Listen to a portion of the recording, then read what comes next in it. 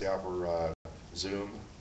They also offer, there's a few other things I like about it. Also, it lets you know how much bandwidth you're getting when you're doing it, which is a little failing of Ustreams. And also, for those of you out there that are interested, I will be releasing my own app that I've written here in the next, like about a month more to go. And I have to get my patent application in. And then once I do that, I'll be able to release my app. And my app will include all the features and all the shortcomings, or not the shortcomings, but it'll include all improvements to the shortcomings that I found in all the other live stream companies that are offering it, and I will be offering it open source and also with unlimited space on my web servers. So you will actually be able to live stream through my web servers as well as host your videos, and the cost is incredibly cheap, so it's not a problem. And also, the IP number is in Iceland. So if you're experiencing any copyright issues, Iceland is a place to be because they don't recognize copyright law in other countries. So if your video or whatever happens to get subpoenaed, which we'll be talking about here in a little bit, about security culture, but then you don't have, that's one thing with police or any kind of law enforcement, CIA, doesn't matter who it is, they will not be able to harass you or seize your work.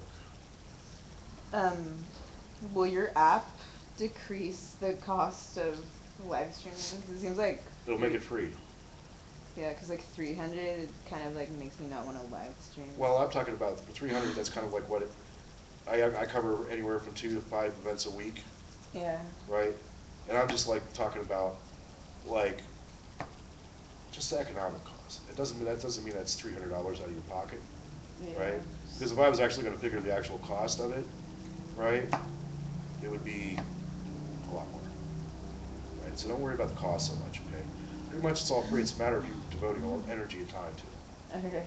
Okay, and that's what generally I talk about. I say $300 because that's about, for average person, that's about how much energy and time you're going to have to devote into it. I'm going to put a dollar for you. Right. Generally, I don't work in that world. As far as money is concerned, I try not to live by money as much as possible. It's not as important to me as trying to get you guys involved, which is way more important, right? I know, I hate seeing myself on camera. You know, I mean, that's another thing about live streaming is that I don't have to, I'm not really into pointing the camera at myself. This is like one of the few times that I actually allow my picture to go out there over live stream. But I don't mind. I'm just kidding. Okay, now that you have all the tools that are available to you, and you should be able to register on a Ustream account, and you have all those tools available to you. Now you're ready for the next part of our class, which we're going to be discussing what sets live stream apart from other media, such as video. There's quite a few other, and radio and television, and mainly the differences between being a professional journalist and being a citizen journalist. Because I get this feeling, well, I just know from journalistic and just reading the stuff that I've read and seeing the stuff that I've seen, that a lot of journalism is under fire, economic fire, because of the internet. It's hard for people to make a living being journalists nowadays. It's almost impossible to find a job being a journalist, paying job. And what I would recommend to journalists is to keep it up with your journalism, but now you have this wonderful new technology that allows you to take your camera anywhere. And when I go out, and I know that a lot of media people follow my tweets about events, and I've actually seen them show up right after I tweeted something. And when they come out, that now I actually see them starting to come out with their smartphones. Because you know, a smartphone, the reason why it's so cool is that it's a ubiquitous piece of technology, and it's available everywhere. And you can hook up to the 4G, it's all over the country, all over the world, and anybody can do it. And now it's really nice to see the media professionals out there actually live streaming as well. You know, I don't consider that to be, that's a compliment to me when I see them out there, right? And I know they're trying to do their job of what they're trying to do. But if I thought that I've been involved in communications and journalism for 40 years, over 40 years, and everything you could possibly think of that goes with that, including knowing how to operate and repair all the hardware that goes with it. And I've worked in printing presses as big as this room, and been able to take them apart, put them back together again. And I'm not a mechanical wizard by any stretch of the imagination. Yeah. So, but I've always made it a point to learn how things And I think it's important that people learn that they're on live stream because it's really easy to get frustrated with technology. One of the main barriers towards people getting involved in something like live stream or even web developing and using a computer is that it's frustrating. Technology, what's the first thing that people should remember about live stream technology is that there are 5 different protocols of communication that your live stream has to go through before it actually reaches the web page. So when things are not always working, then people are going to get frustrated. Don't. Being frustrated is one of the biggest barriers to the continuation of people that live stream, and as well as for computer use. You know, time after time and time again, I've had people where I've actually had to show again and again, and they get frustrated a bit about it. So what I do now is I generally get people involved on an interactive level and have them do it for themselves and then just be there and provide support. And that goes for people out there that are online watching as well. And live streamers are out there that I haven't met yet. I generally make it a point to try and monitor as many different live streams as I can. And if I see something up with your live stream, I will help you produce it, which means that I'm always willing to help people out if they have technical difficulties, because I've been through most of the technical difficulties and was able to find a solution for it. So don't give up because of the technology. Just remember that it is incredibly sophisticated, and that sometimes things don't always work the way you want them to. And just be patient, and things will work out. Because if I let my frustrations get to me, I would not be able to write software or anything. I wouldn't be an organizer, period. Yeah. It's too frustrating. You know, you have to try to change people's opinions. Okay, now the reason I became a live streamer, and this is how I got started, was when the Occupy movement first started. And I was very much aware of the plans for Occupy, and I know the people that actually came up with the idea. And I had planned on going to New York, but as you can see, I was injured, so I decided to stay here in San Francisco. Yeah. And I knew what was going on down at 101 Market, and I was trapped in my wheelchair, and I couldn't get to the damn thing, right? And I wanted to be there so bad.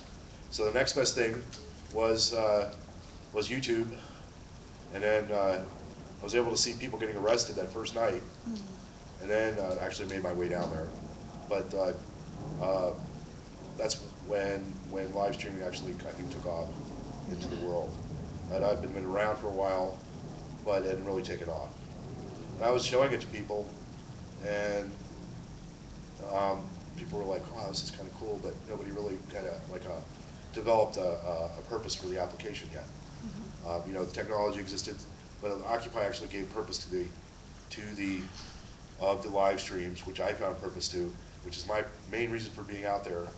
And live streaming is to protect the people that are expressing their free speech, as well as being a witness for peace. I've been a nonviolent activist since 1981, when I had an unfortunate incident happen to me where, well, we don't want to get into it, but it was extraordinarily violent, and there was lots of blood and guts all over the place. And I swore after that I would never get involved in another situation where I'd have to commit violence on another human being, and so we'll leave it at that. So I became nonviolent, and I feel, you know, especially with Occupy, being the target of official state repression, right, because we were branded terrorists from the get-go, when everybody knows that we were there, that we were completely nonviolent, and that the only people that were violent were the police department. And this has been upheld in court many times so far. So why I wanted, that was my major inspiration for live streaming, was to get out there and protect people, you know, because I've always been kind of a safety-oriented kind of person, and I really care and value people's health, physical health, and I value other people's well-being more than I value my own.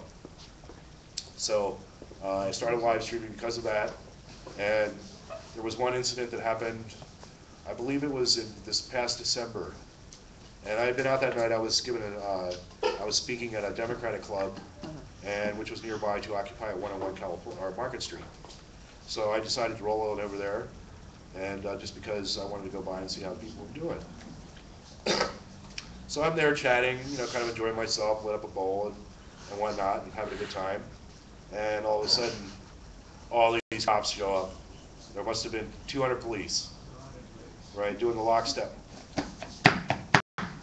Next thing I know, we were surrounded, and people were really starting to freak. And I said, don't worry, I have my camera here, right? We'll get set up with a live stream, and do not panic. If you have to walk slowly, and please don't give the police any reason to beat your ass. And it worked. And the police they knew that I was live streaming there. My lawyer had already been notified through the people that were watching, thank you. So they knew that they couldn't get away with beating people up because I was on the scene. And one by one, 84 people were arrested, and I thought for sure they were going to take me in. And the only time in my life that I've ever surrendered to a police officer was at that time during the live stream when I turned my camera off and said, "There you go." And to which he said, I was quite shocked. He said, "Mr. Sullivan, live streamer, you know how to get home, don't you?" And I said, "Yeah." And then I went across the street and live streamed a little bit more and then went home. And I was kind of shocked. And right after that, I went and got my press pass. Because then I realized the police department were well aware of my activities. And they actually, here, at least here in the city of San Francisco, that the police department is very supportive of live streamers. And I've actually pushed them to some pretty, because when I see people getting pushed around and beaten up, I get real fierce real fast. And I'm not afraid of anybody. And I've actually confronted police, like right on the spot, with my camera on. And they realized that there was no call for violence back then. So it's real important, at least here in San Francisco. I can't tell you. I know in New York Police Department, if you're acting like a professional journalist, they will respect your live stream.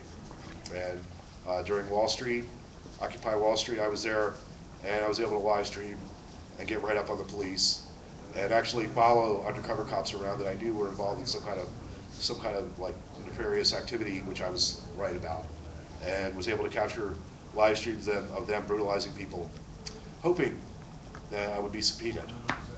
That's another thing about live streaming. When you're doing this is a big issue, and this is something I'm really going to get into a little bit of detail about, is about your interactions with the police department. It is completely legal for you to take pictures or a live stream or video any police activity, even undercover police activity. I cannot stress that enough. People out there, do not let yourself be intimidated by the police. Even if they say it's illegal and tell you to stop and try to force you to stop? They have no right to, no. Now, the only thing that they could possibly arrest you for is if you're actually interfering with them doing their duties. And as long as you stand at a respectful distance, well, then you're well within your right. You're covered under the First Amendment, and it's been upheld by the courts. So, so you're well within your rights as a live streamer. Do not do stupid things like get in the way of the police when they're trying to arrest somebody. That's not your place. It's just like you're only there to be a witness, right? You're not there to stop it, right? But there has been a few times where I've live streamed, and this is not with the police, but that I've seen people that were getting violently attacked, and I was able to stop the person who was the attacker through the use of my cell phone camera. It takes a lot of courage to do that kind of stuff, and also you have to be willing to get beat up yourself. And I have been attacked by people on the street and been able to defend myself with the camera. So don't underestimate the power of that little lens. It's more powerful than nuclear weapons. Okay, and I don't really, and I'm serious. And along with that great power, also becomes great responsibility, right? Because now you have a window. You're providing a window on the world that other people can look into, and it's important that when you're doing this, that you're not motivated by your own self-interests because of your responsibilities. You should always be aware of what other people are doing during your live streams. Be very aware of that. Just don't be content with sitting behind and looking at the view screen, Right? You should look and actually interact with the people that you're talking to, right? First rule of live streaming is never live stream something that is meant to be private, like something like really idiotic, like bathrooms. Don't violate other people's privacy when you're doing it. And also, you always let people know that you're live streaming whenever possible, so people will have a chance to get off of the stream, like if they don't want to be photographed, which is another stupid thing because you're constantly being photographed all day long. And all the arguments about that, and when you're in public, about having a right to privacy are completely irrelevant because your picture is everywhere anyway. So, which could be, it's a good and bad thing. So that means like all the times that I smoke a bowl outside, I'm being watched. Yeah, well, that's what we're going to get into with security culture, is that, and I got into a big argument with Black Bloc about this, is that, you guys know who Black Bloc is, or what Black Bloc is, right? Okay, well, let me explain. Black Bloc is a group of anarchists, and everybody knows who anarchists are, I would assume. A group of anarchists that are engaged in property destruction. And using, I wouldn't say they're devoted to violence, but they're using violent tactics. And they masquerade behind this, calling it diversity of tactics, which is like a euphemism for kicking in defenseless plate glass windows. And I think it's very childish and juvenile to actually commit violence against other people or property. I don't believe that damaging property is a violent action within itself, but they are nonetheless committing an illegal activity and are subject to arrest. And there's been occasions when different live streamers have actually been physically attacked by members of the Black Bloc for live streaming, and because they're afraid to have their pictures taken. And which, if I was committing an illegal activity, I'd be afraid to have my picture taken too. So there's a little thing there, but I don't cover Black Bloc because of that. Not because I'm getting attacked, it's just because I don't want to promote their brand of violence. I don't agree with it, there's no need for it, and it doesn't win people over to your cause. It's ethically and morally, I believe, to be reprehensible. And there's just no need for it, it's pointless.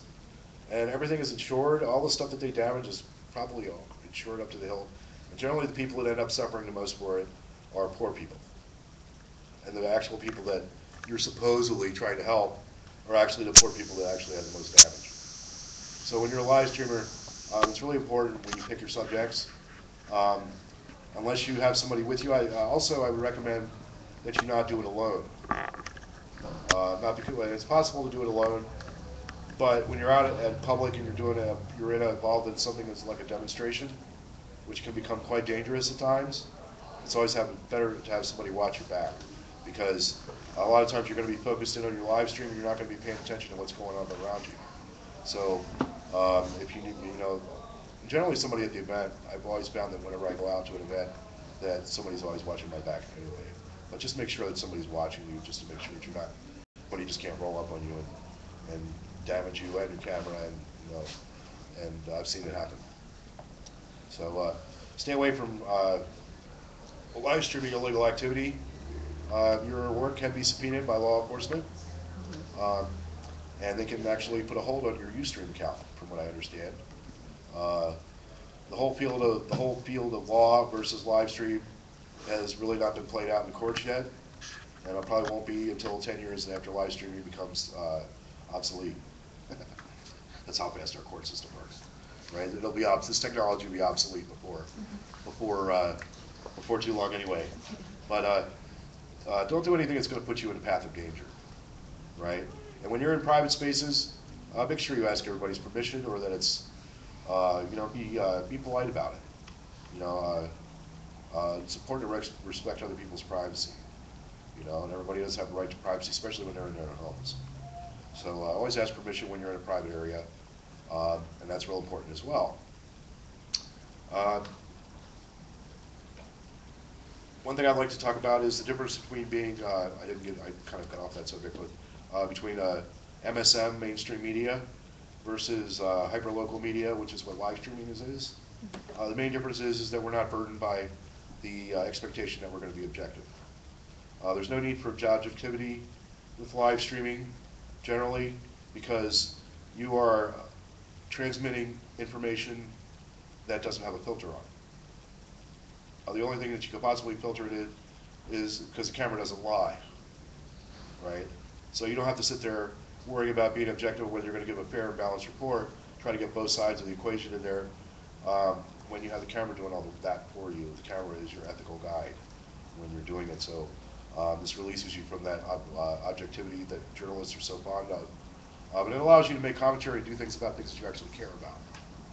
And you don't have to sit there and be burdened with that burden. So that actually gives you like an extraordinary amount of freedom on the subject matter of what you're talking about. And so that releases you from that. And that's the major difference between MSM and live streaming, is that you don't have that same consideration. But as a journalistic professional myself, I would advise that you check out the Journalistic Code of Ethics. And I'm hoping that I can actually have enough time and sit down and actually be able to draft some ethical things that people should follow. And then if you agree to follow these certain ethics, well, then I'll issue a press pass, which is not an official one, but nonetheless, it'll get you into a lot of places that you wouldn't normally think you could get into. That's the other thing is that you don't really need a huge body of work to become a member of the working press. It's relatively simple to go down to 850 Bryant here in San Francisco, and you'll talk to a Sergeant Andraychuk, Andraychuk. He's a very friendly individual, even though he's a cop. And basically all he's really wanting to look at is if you have a body of work that he can look at. And that's pretty much all he's interested in. I would say a body of work would consist of about 30 to 40 YouTube videos of live streams that you've done, right? And remember that when you're doing your live streams, this is, people are watching, and that's, so you have to try to be professional about it. I don't know, there's all the goofy stuff that I've seen that's being live streamed. Fortunately, there isn't that much out there, which is nice. It's refreshing for a change not to see a lot of stupid shit. It seems that most live streams, even the commercial ones, are kind of focused in on reporting subjects of social interest. Like some of the favorite ones are the cameras that are mounted to watch the Falcons down in San Jose, which is a real kind of a big deal. They had a live stream camera out there watching the Falcons mate, and it was pretty interesting. So that's kind of so that's about as silly as it really gets, right? And so getting back to the Occupy thing, was that a lot of live streamers found out just how viral that their videos were getting, all their live streams were getting. Like Spencer, who's not live streaming currently. We miss you, Spencer. You need to come back and start live streaming again. Because he was brilliant. I mean, the guy was like, he was there for everything. All the Oakland stuff, all the stuff that went down. I remember one night he was out there and all his batteries ran out. He's putting out a plea online. Can somebody bring me a battery? Right? And somebody did. It was like so they could keep live streaming, right? And it's amazing the amount of cooperation that you're going to get from people when you're out there live streaming, because people really do want to have their, regardless of what they say, people really do want to have somebody take an interest in what they're doing, no matter what it is. And when they find that you have an interest in it, it kind of inspires them to work a little bit harder. And that's another reason why I do it, is because there's a whole lot of stuff out there that goes on in the world every day of injustices that people have suffered in silence. And that's another reason why I live stream, is that I think it's very important to cover topics that are not normally covered by mainstream media, because there's an enormous amount of censorship that goes on every day. And not even so much from, it's more of like self-censorship. Because when you have MSM, you have to advertise to support your live streams or whatever your news media is going to be. So you have to be very careful not to offend the people that are advertising on your network, and so that's like a form of self-censorship, because you don't want to lose your ad revenue. But since live streaming is so cheap, that we don't have to necessarily be worried about that aspect of it. That's not really, so that allows you to be more free, right? It's not having to depend on other people to support your live streaming, and anybody can do it. And so that's important. So this allows you to cover events, and it frees you from the burden of commercialism as well. And you're able to cover all these different things, and that might not seem so important at the time, but later on down the road you'll find out, Jesus, I'm glad that I was there, right? Especially with Occupy was the incubation of a mass national movement, actually worldwide movement. And it was really important to be able to document this both at the time and also as a record for generations down the road, because you guys are all real young, relatively to me, and Dave, well, I'm his junior, but see, we still remember the days when there was hundreds of thousands of people that were marching in the streets to end the Vietnam War. And yeah, of course. I remember when Dr. King got assassinated, and the riots that we had in Baltimore because of it. And yeah, I grew up in Baltimore, and the young people of today had never seen me. Well, they don't know what it's like and have that experience, And so I was very much gratified by the fact that Occupy had become a worldwide phenomenon, and it was time for the younger generation to take up the fight, because I was starting to go to the demonstrations and I was seeing too many, not against seniors, but there was too many people my age, and I wanted to see young people get up and step it up, and especially today with you guys here in college and the enormous expenses that go along with going to college, because in my day, generally if you wanted to go to college, it was easy to do. Getting an education wasn't such a problem like it is today, and the cost of colleges has gone up 1,000% since when I was going to school. When I went to school at Johns Hopkins, it cost $3,750 a year to go, $4,000 with all your books and your meals. Today, the same university charges $60,000 a year. So, for the same, actually worse education, because the education you receive today is not anywhere near, I don't believe it to be anywhere near the level of what it was when I was your guys' age. We had so many more courses to choose from. And the high school that I went to was basically a junior college. we had classes that only colleges would offer. So those days are gone, at least for California. Is there anybody out there on the chat that has any questions? Well, no, Rise PDX is watching, and they were commenting when you were talking about the video where you stopped the cops from, where you didn't get arrested and they were aware of your activities. Said he would love to see that stream. So. Oh yeah, it's up there. It's up for you on my Ustream and my YouTube. Right. Right. All my live streams I post them immediately when I get home. The first thing I do generally is go back at my YouTube and I look at the YouTubes and I post everything. So now he's just got to go through 200 No, plus videos. It's pretty available. It's just search for one-on-one market, Oh, yeah. and it'll come up. That's one of the ones I haven't deleted off of my Ustream. There's a few other things. I kind of wish everybody would have brought their laptop so I could demonstrate more about how to operate your channel at Ustream and how to win viewers and how to get viewers to come to your site. Hopefully we're getting the Viewers. Cable finally hooked up. So it turns out the reason why we can't get onto this thing is we have to get the AV department literally has to come down here to get the people next door to open this door to push a button. Well, if I was known that, I would have arranged to have a projector brought here, but that's okay. Right, well, none of us knew that, yeah. Yeah, I wanted to be able to show you guys some nuts and bolts about organizing your social media and your Ustream account and how to make it work for you, right? The first way to get people to watch your live stream is to watch other live streamers, right? There's a lot of influential live streamers across the country that, with a little bit of communication, they'll be happy to retweet your tweets, right? Because you might not have that many followers when you first start out. And one of the ways that you can build up followers is by finding people that have a lot of followers that will retweet your live streams. Speaking of, Connie Crawford says that she wants you to know that you've been up on 2 channels for Occupy World News for a while now. So it makes me feel great. Great. Okay, So that's another thing too, is that a lot of people are like, they're really concerned with that audience count, and that a lot of times when you're being embedded on other people's websites, that I would probably estimate it's anywhere from 3 to 10 times the amount of people that, and up to 100 times during stuff when I've actually had, like, when I've saw my actual visitor count go up, and then it's not so much as a geometric progression. And so you'll be picked up and you'll be embedded in a lot of different sites. Because there's always people out there hungry for content, you know?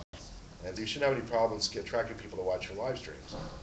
So network with other live streamers, which is real important.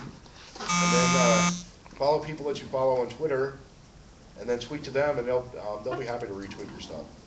You know, it's real simple. And here in San Francisco, he's not here today. I didn't really give him too much notice because I didn't know what to expect. But Punk Boy in SF is a very respected person I respect a lot. I've actually live streamed with him on occasion. And he is very active on the social networks. And just tell him that I sent you or whatever. You can drop my name, and he'll know who he's talking about.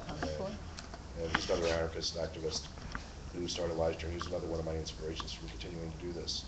Rise PDX says that they also agree that, again, Rise PDX, in case you don't know, is our Portland live streaming contact who does a lot of the Occupy stuff and has been helpful. One of the nice things about this platform, and again, I'll just, if you don't mind me jumping in a little, is that we get to be interactive. So while we're talking here, they're listening at home, they can comment, I can see it, and we can just respond to that in real time. The other nice thing is, if we're on the scene and we don't know, we can't see our own feed, somebody at home, like in this case Rise PDX, who's been helpful with, you know, a couple of streams that we've done together and some of my streams as well, he'll be able to say, yeah, listen, your sound's not good, or go over here, or ask this person a question. So you really have this real-time, direct, interactive feed between the viewer, the streamer, the producer, whoever's helping out, something like that. So yeah, he's basically saying again that during a big action, you're going to have a lot more than the number of viewers here. So right now, we don't have that many viewers on this channel. We've only got 12 according to the data that I'm seeing. But that could mean that there's another 20 or 50 or more on these other channels that we've been rebroadcast on. That's part of it. Yeah. So you never know exactly how many people you've got. The only difference is the viewers that are actually on your Ustream page are the ones who are going to be able to join in and comment on the social stream. This doesn't pick up on the embeddeds. Right. Now, Livestream does that. That is one difference. If you have an embedded code on Livestream, they do pick up your viewership from other websites. But there's still problems with Livestream, and I'm not sold on it yet. Well, one thing I've noticed now, like Mayday, on Mayday, if you went to YouTube, you could get simultaneously live streams from Seattle, New York City, Oakland, all on one page. Yeah. And on one page, and you just click on Seattle. There was chaos going on in the streets. Bang! You can see what happened, and so you can move from one to another. Is that right? That's what I did all day. Yeah. Yeah. All day. Different live streams. Yeah. Different live streams. Yeah, Seattle was off the hook that day. Police were really brutal. As a matter of fact, a new police chief is going to be on his way out because of what happened on Mayday there. Right? He was a brand new police chief, and that's pretty much why the police reacted that way, because they didn't receive sufficient training. Generally, when the police, this is in Seattle, generally you're going to find with the police that the ones that are the most violent are the ones with the least amount of training. Veteran police officers rarely ever incite violence. They usually just call out their subordinates. How you doing? So, if someone was to follow you on Ustream, like what? Okay, you log on to the activist. Log onto the account, and on Ustream, there's a little. You can actually go from the embedded code on my activist stream page, and just click on the live stream, and that'll take you to the Ustream channel. Okay. Okay. Now on the Ustream channel, there is a little button at the top of right above the monitor, or right above the screen, that says follow. All you have to do is click that once. Okay. And what that allows is whenever you go up and you have a live stream, when it goes up, that it sends out an email to all the people that follow you and let them know that you're online. Okay. Right? And it's a very good notification system. I generally find it to be effective. I find that Twitter is more effective for attracting viewers. And like I say, before you go out to something and to really promote it, it's a good idea to retweet it about 3 or 4 times. Like on my way here today, when I got here, I tweeted, and then I tweeted with a picture of the building, so people would know where to go. Nice. Whether or not it helps anybody out, it's still something that you have to put out there. And that way, because people are not going to automatically be able to go to your channel the instant that you go onto your live stream. It's not like television where there's a set schedule, unless you set one for yourself. So consequently, a lot of people are not going to know when you're going to be able to go on live stream. So that's why you have to tweet. And pre-tweeting gets people a little more excited about it. And so by the time that you're online, you ought to be set up with a few viewers, and you can start doing your thing. And this is the thing of why I prefer Ustream to all the others, is that on Ustream, you can constantly tweet all the time and post to your Facebook page consistently. Oh, really? Yes. And it's a good idea when you're doing your live stream to tweet about every 5 minutes, continuously. Also, this also goes in with that, is that when you're providing context for viewers, like explaining what's going on, it's always a good idea to give out the URL of the website that you're streaming off of. Also, to repeat the information, because you have new viewers that are constantly coming online, and you want to be able to give them an update about what's going on. Right, and always make sure that you include your URL, which is ustre.am/N, little h, little u, capital D. Or you can go to activiststream.com to pick up this live stream. So it's just important to do that every once in a while. And if you would, hit the tweet. Yeah, I've been doing it regularly, so yeah. And once you download the Ustream, which I have done now, Right. finally got it done, what do you do from there? You should be able to sign up for an account. Okay, I signed in with my Gmail account. Yeah, that's good enough. Okay, and then what do I do? You should be ready to go.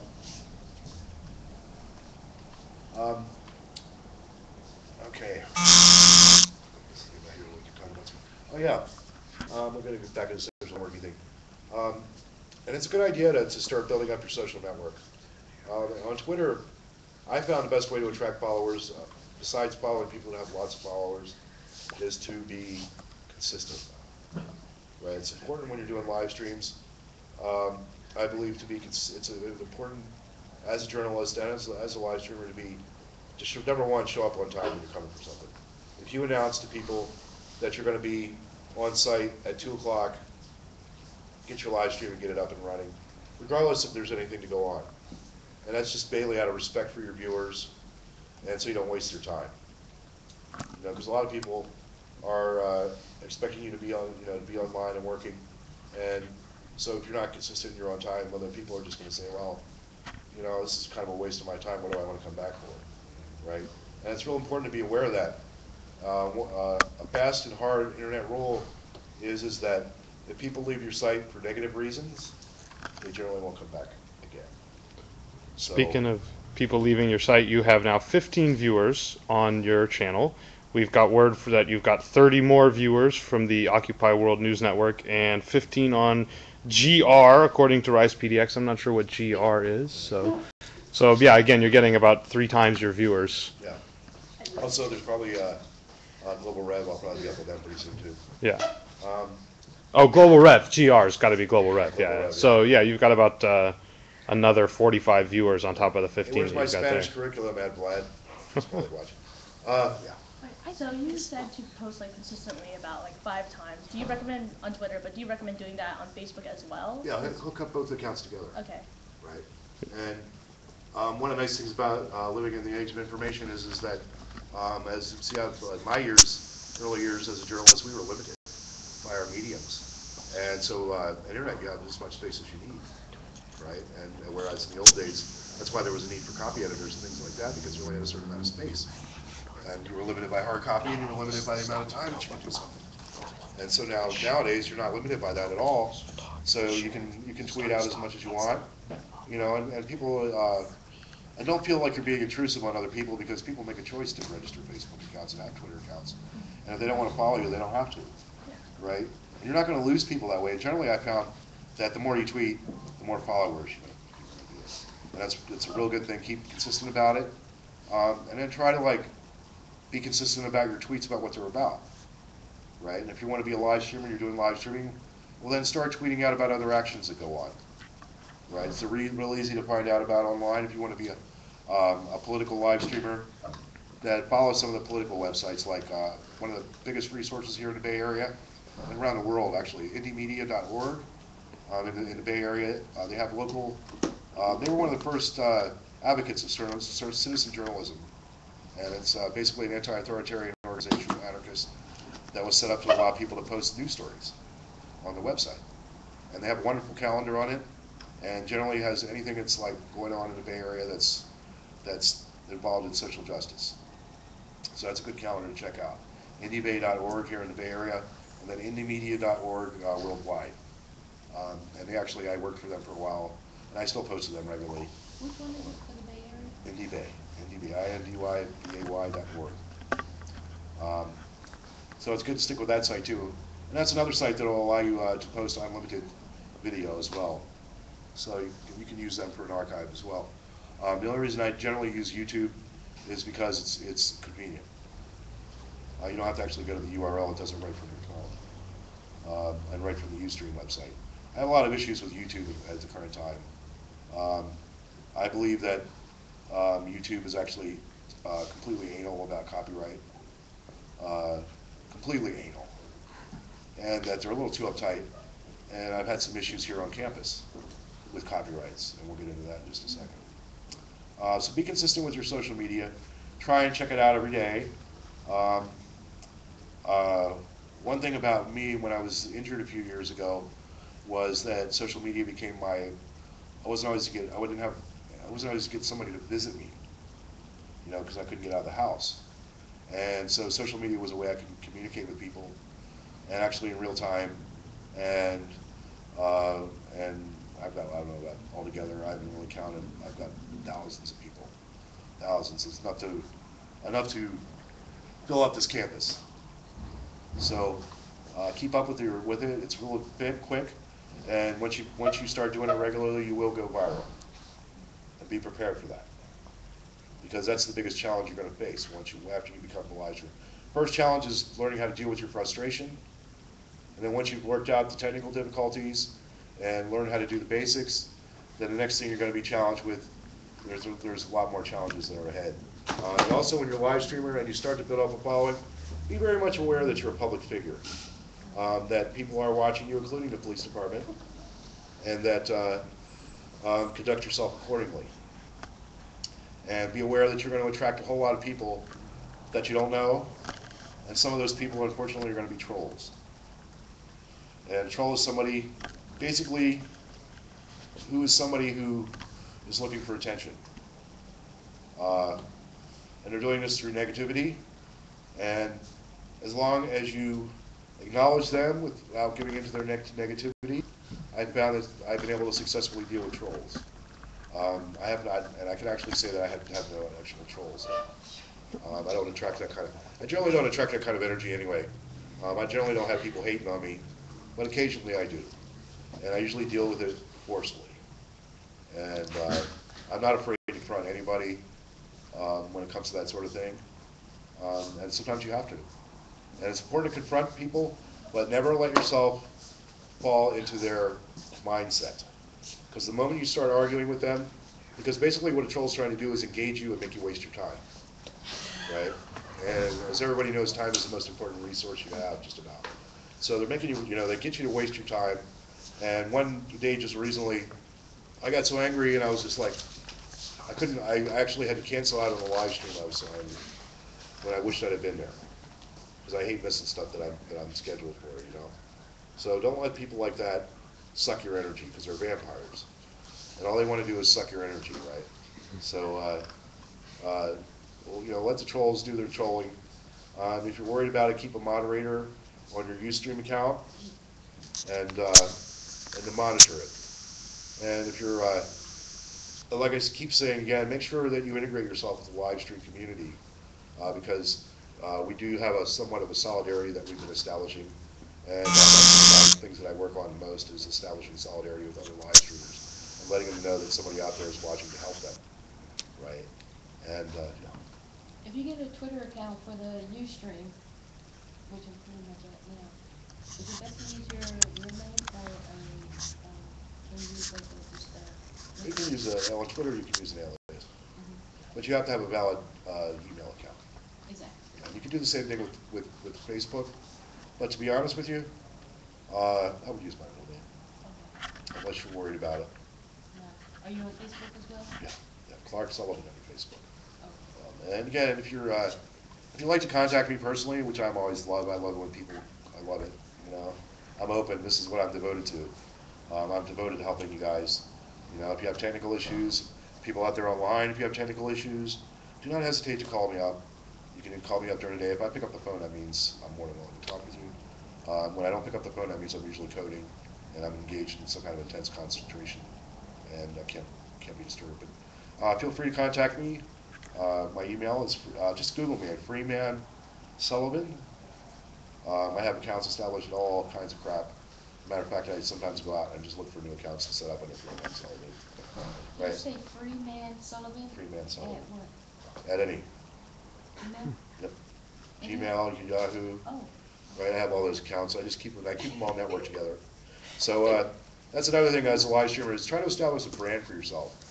You know, it's not something that's commercial.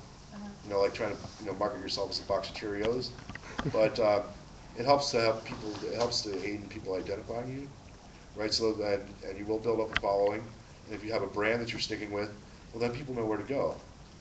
And that way, they don't always have to keep a bookmark on your page, and they can just know automatically where to go. So after you establish a brand, and that also helps with your reputation, especially with people like the police department and other institutions like City College here and things like that. And they know if you have a brand that you've established for yourself, that's what your reputation is based upon.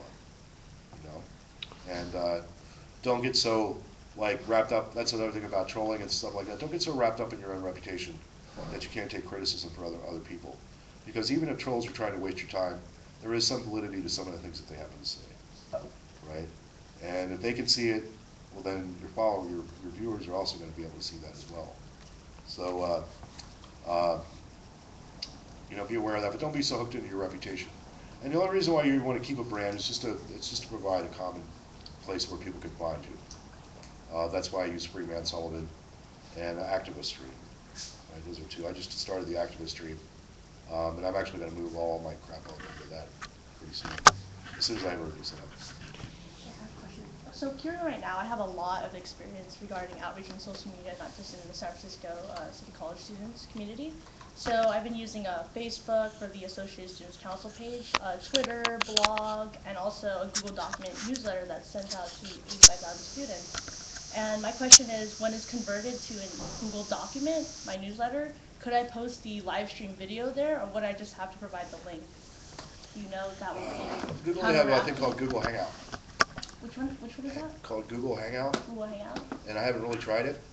If you're going to do something like that, I would more, if you're going to do a live stream and send a live stream out like that, I would recommend that you check into the new, recently patented BitTorrent.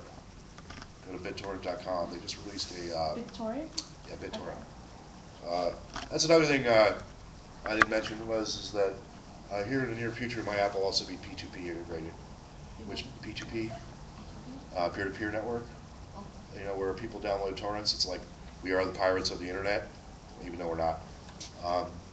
That this technology, what happens is the more people that watch your live stream, the clearer it gets, and the better the resolution, and the faster the uploads and download speeds are. So, because you're sharing with all the other people that are watching the show, instead of coming from a centralized network, right? That's coming just in one direction. You're getting it from. So. Would it require to download those torrents? You just have to register for BitTorrent or the other one that you're talking about. They're not pirated material, As long as you're not downloading like songs and movies and stuff, you should be okay. It's just like if you. Well, BitTorrent, the software that they're offering on their website for live streaming is not. You don't have to worry about copyright or crap like that. It's just available on their site. So I'd recommend that one as a good one. I've had good results with that. Because you can live stream off of your laptop just as well as, or your iPad, just as well as you can live stream off of your phone, right? Anything that has a camera and a mic. That's another thing too. I didn't bring up about equipment. Sometimes it's a good idea to have a mic that you can plug right into your cell, a USB mic, because well, we'll get into the technical things about it. You know, like, let's just keep going where we're going with social networks. And Facebook is another important resource. And Facebook will allow you to post your videos to their site, videos of your live stream. So that's another important consideration. And try to get every, don't be afraid to put it out in as many places as you can. It never hurts to have backups of backups of backups of anything. So keep all your stuff backed up. Make copies of copies, because you never know when you're going to lose your computer or your phone, and then having backups really makes your life a lot easier. So that's what I know you're going to recommend is back up all your stuff, and that goes for your phone as well. If you can afford it, keep it back up on your phone. Can you just back it up on a flash drive as well as to Well, Ustream doesn't offer that capability. BAMBuser does, however.